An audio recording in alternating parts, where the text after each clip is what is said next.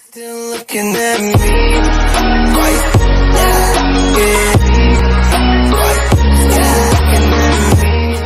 Hey, what's up guys? It's Mighty.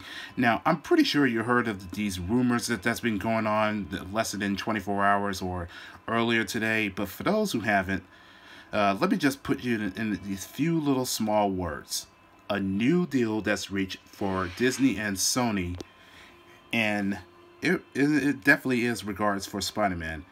And it's already the weekends, and that, yeah, we were pretty hurt that Sony just pulled Spidey out of the MCU, and that people did not like it at all. They were pissed off, especially me, because you're talking about the most iconic hero of the Marvel Universe, the heart of Marvel Comics.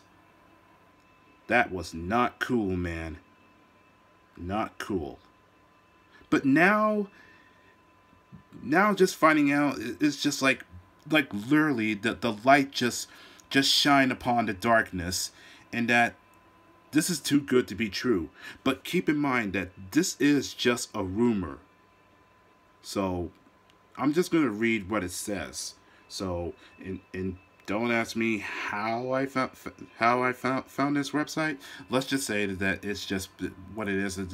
All the information's for, you know, comics and anime. Yeah. Anyways, this is what it says. A new rumor suggests Marvel, Disney, and Sony have reached a deal concerning Spider-Man. The rumors comes from TiVo, that's what it says, TVO, at Lords of the Long Box, stated that Disney had made a new offer to Sony and are waiting for them to accept or counter. The hope is that this is agreed upon by D23, which that's basically a new announcement that's going to be for the San Diego Comic-Con. So yeah, I'm not gonna. Yeah, no point for me to have to read any further, because that's supposed to be an announcement. But anyways, now let's get to the big deal right here. It's a 6-picture deal with Tom Holland and option for a 7th. There are 3 more Spider-Man films after the 3rd one. In essence, a new trilogy. The 2nd trilogy will focus on Peter Parker's college year, including plans to meet up and team up with Firestar and Iceman. You get the idea where this is going? Spider-Man and his amazing friends. That's... Anyone who remembers or grew up in the 80s of the cartoon series, that's been mostly, you see that every Saturday morning. This could be the big thing we all want to see. Anyways, the other 3 movies are 2 Avengers films, which Spider-Man will have a larger role, with the Fantastic Four becoming friends with Johnny Storm. Ooh. Marvel Studios will him and co-finance all Spider-Man related movies for 30% of the full profits. Sony will distribute, but Disney will acquire exclusive digital and online rights for Disney. And affiliated with TV networks, Marvel Studios will him and co-finance Spider-Verse, a live-action spin-off under the same terms.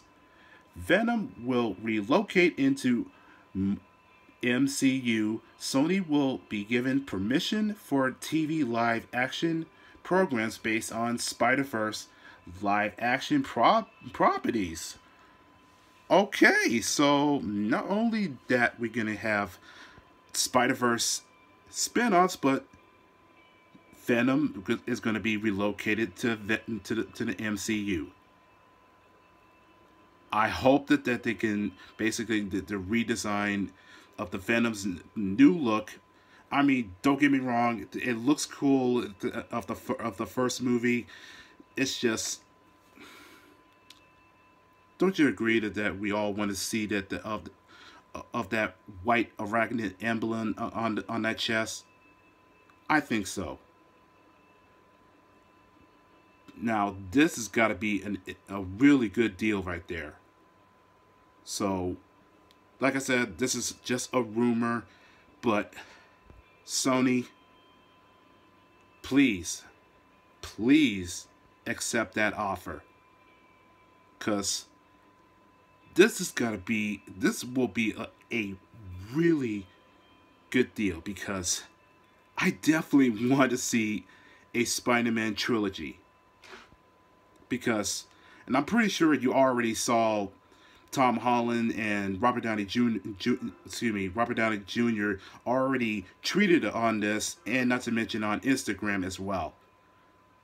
So I hope I hope we get a good pass on this one. So, because definitely we all want Spidey back into the MCU.